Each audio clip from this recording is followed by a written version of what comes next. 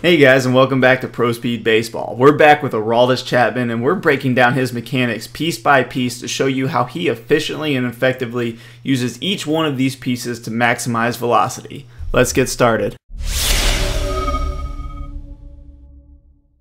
Now guys, are you ever pitching and you let one go and it's just a lot harder than the other ones you've been throwing? You're like, wow, what did I do right there? I just threw that really hard. And then other ones you throw and they just don't have anything on it. Well, this is going to be a great video for you guys because we're going to learn how to sync our upper and lower body with proper hand separation.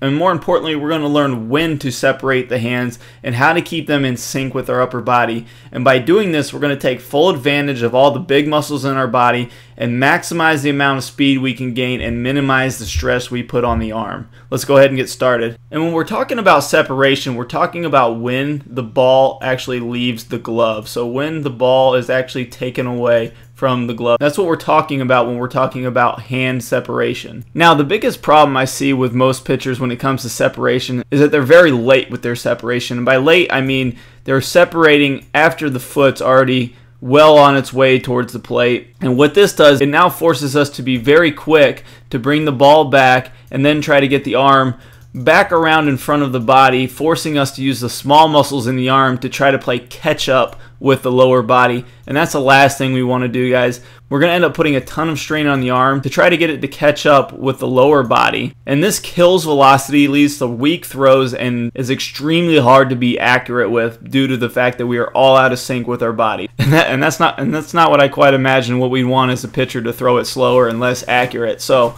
what we're going to do is we're going to show you exactly when we want those hands to separate. And guys, as simply put, we want to separate our hands as our stride foot starts going forward towards the plate. And a great way to key off of this, guys, is to imagine like there's almost our glove and our front knee are tied together, and then they're going to be going at the same rate. So we can see if we draw a line down there, it's going to get a little bit ahead of it, but it's a great visual to have, to feel like the glove is going to follow the knee, and that as soon as the knee starts going forward, we're taking the ball back. And this is going to ensure that we get properly timed separation so that the ball is going back as the stride foot is going forward. And this is going to aid in helping us stretch out all the big muscles, and more importantly, time this stretching up so that we can utilize the big muscles in the throw. So now that we know when to separate, now we just need to understand how we separate. We're going to concentrate on our forward arm here, and what we're going to do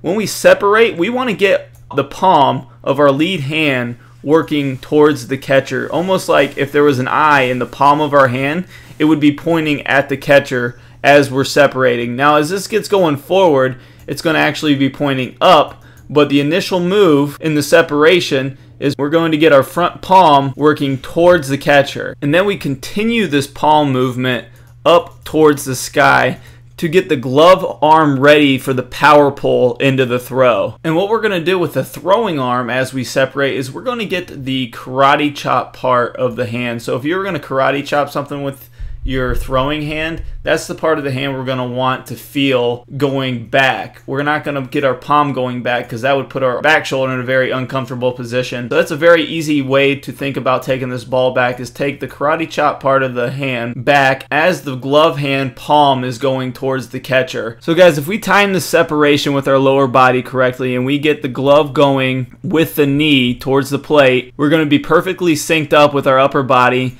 And if we get our glove hand palmed facing towards the catcher during separation, it's going to put our front arm in a very powerful position to get the power pull back to slingshot the arm forward. And if we get the karate chop part of our hand going back as well, it's going to put our hand in a great relaxed position to get the ball up and ready to go. Now guys, stay tuned. I got a great bonus coming up for you right now. If you want to learn more about this separation or some of the most important power positions you need to be in as a pitcher to maximize velocity, I'm going to play a preview from one of the videos in our pitching series. And if you click on the link in the preview, it's going to take you to a place where you can see the entire pitching series. Go ahead and check that out, guys. Let me know what you think. Work on this stuff, and I'll see you guys soon. We're going to go palm down, and we're going to make sure that our palm immediately starts working towards facing the catcher. So if there was an eyeball on my palm, it would be looking directly at the catcher, and we're going to make sure that our hand is rotated downwards, almost like our fingers are going to be sticking down into the ground. Okay, so palm down, palm back out with our fingers down, and that's how we separate the front side. Now the back side, if